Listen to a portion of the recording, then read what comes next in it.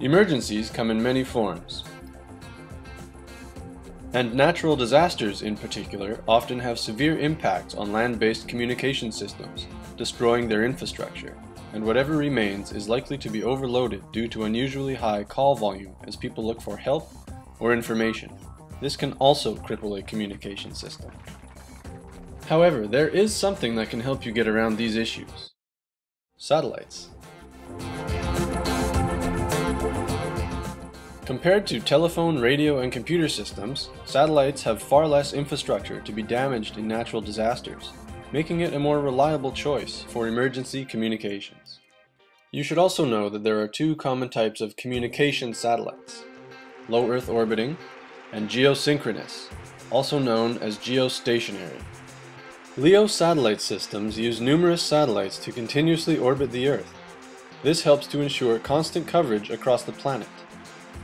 And because LEO satellites are constantly moving, they can easily get signals into difficult areas, such as steep mountainous terrain and tight urban environments.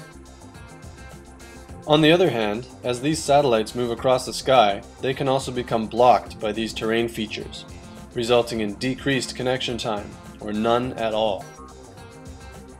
Conversely, geo-satellite systems require only a few satellites to provide near global coverage. Relative to us, these satellites appear fixed in space and beam down a constant signal over a certain geographical area.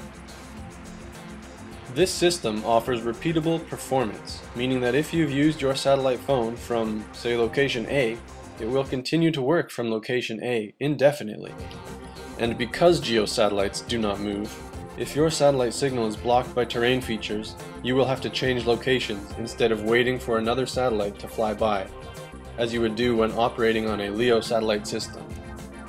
However, keep in mind that it is still quite possible for your geo-satellite device to receive a signal in steep mountainous terrain and tight urban environments.